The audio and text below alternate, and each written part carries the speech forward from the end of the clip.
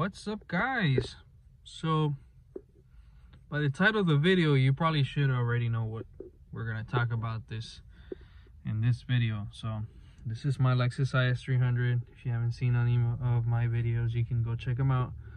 But today's topic is about this right here, cigarette lighter.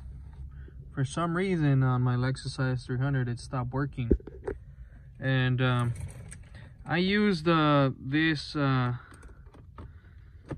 FM transmitter to listen to Bluetooth to my radio, since its older car doesn't have Bluetooth. So I use this, but as you can see, it doesn't power on. It has a little screen and it should light up, but it doesn't. Not even when I turn on my ignition and even turning on my car, nothing happens here.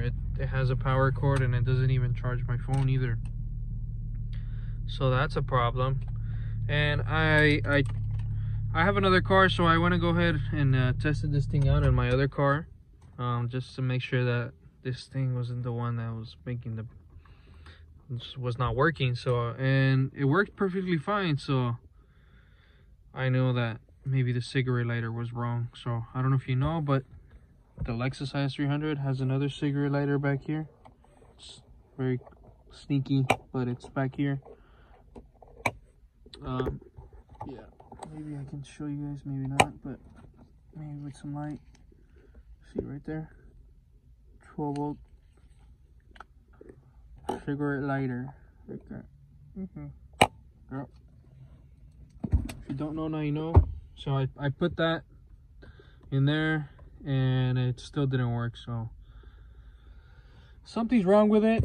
And in today's video we're gonna figure it out, and I think, if I'm not mistaken, I think it has a blown fuse.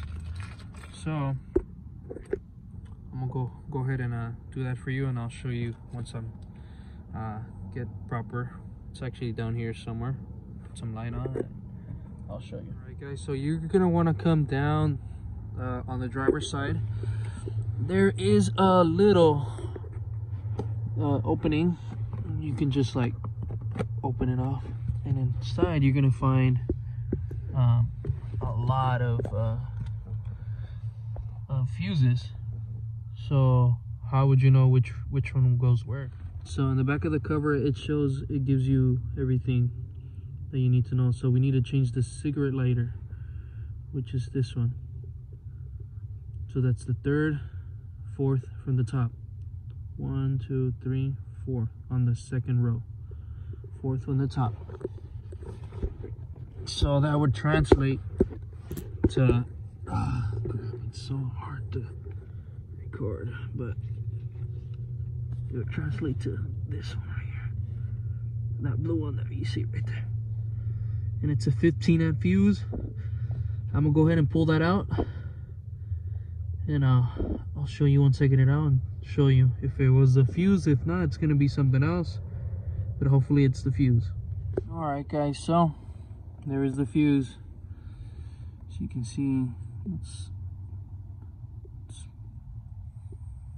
it's blown. So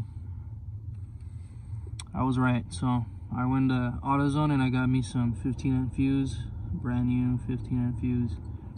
Came in like a little 2-pack, something like this. You can buy anything like this. It's a ATM 15 amp fuse.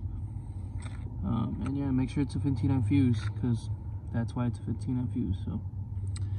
So that's it. I'm gonna go ahead and pop it right back in there, right back in the slot right there, and let's see if it works. All right, guys, and it should work, but just for suspense. All right, 15 amp fuse is in there, and honestly they all look original. That's the only one that's not original. This fuse has never been changed, so that's good that it blew. So now, for the moment of truth, we're gonna go ahead and see if this thing powers up. Let me see, get my keys out, get in the ignition. Let me see, there you go. And voila, we got power, guys. there you go. So if you like the video, guys, like the video, and as always, if you guys want to find some more videos about the Lexus Is300, you can always let me know. Subscribe to the channel,